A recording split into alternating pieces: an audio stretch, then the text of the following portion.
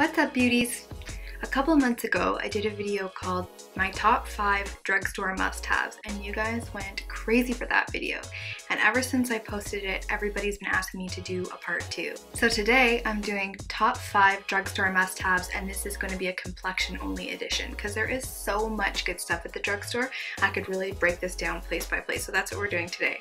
So the first one that I have for you is, I did actually have foundation on my last one and I stand beside that one as well. It's still very good, but my newest obsession from the drugstore is the L'Oreal Infallable 24-hour fresh wear, and I really like this one because my skin is so dry in the winter, and I really find that this one, it lays down on my skin a lot more. It just gives it more moisture, where the other one is a bit more matte.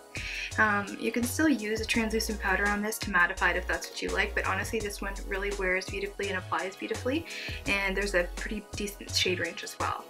So I'm wearing number 425, which is linen, and this one's a little bit dark for me, but it's the right undertone, so I just sort of make it work. But there is a pretty decent color range, so you'll be able to probably find something for yourself. The only thing that the drugstore doesn't have that Sephora has is, like, you can't test these colors before you buy them, whereas at a nicer place like Sephora you can. Okay, number 2 is this one, which is the, who makes this? This is the Maybelline Instant Age Rewind Concealer. And this one is super beautiful and not drying and not too thick or cakey. I would honestly recommend this for any age, which is probably why it's called Age Rewind, because it's very, very light on the skin, even though it does have complete full coverage, a buildable full coverage. But I'm wearing shade Ivory, and I would say that it's not as heavy duty coverage as like one of my Sephora favorites, but it's actually what I like about it. It really does lay down in a more natural way, but does give you dark circle coverage and anywhere else you need. The next one I have is the Butter Bronzer from Physicians Formula, and I'm wearing color Maru. I don't know if I'm saying that right.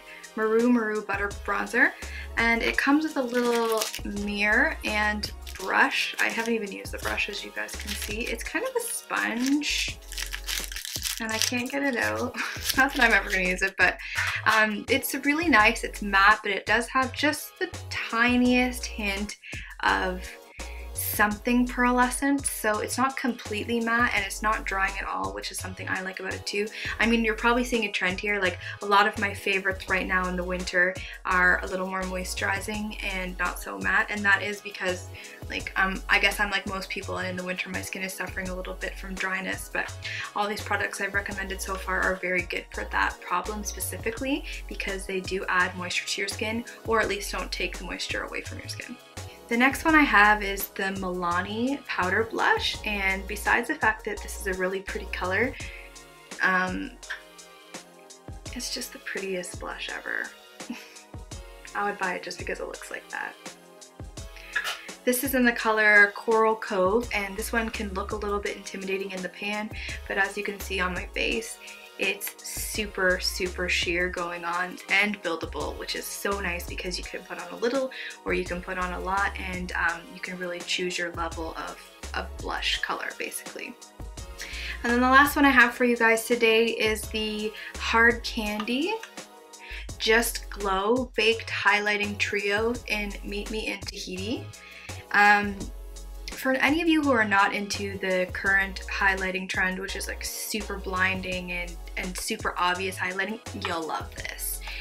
You can amp this up a little bit if you spray your face with setting spray first before you put this on, or if you're really just not into that kind of look, you can just use this dry with a brush and it gives you this glow that I have now, which I find to be very natural, and I'm using the brightest one today. It's also coming in these 2 darker colors. So if you are darker skinned, or if you are a little bit tanned and you like a nice glow, you can use that all over. Like, you don't have to just put it on your high points like traditional highlighter. You could actually take the darker color and sort of swoosh it over your bronzer. You could use it as eyeshadow, and it would be really nice and give you a nice healthy lit from within type of glow, as opposed to a really blinding highlighter glow. So that's it, you guys. That's my top 5 drugstore must-haves for skin. And if you guys end up trying any of these and you like them, let me know. If you don't like them, let me know too. I would love to hear that feedback as well. Not everybody's gonna like the same stuff I do. I've decided to make this type of video a monthly thing on my channel because you guys really do seem to love them. So I'll make another one next month, and if you have a suggestion for what I should focus on, whether it be eyebrows or whether you want to see something on drugstore lipsticks or whatever, let me know in a comment down below, and that will give me somewhere to start for next month. Alright guys, thanks for coming back, and I'll see you on the next one.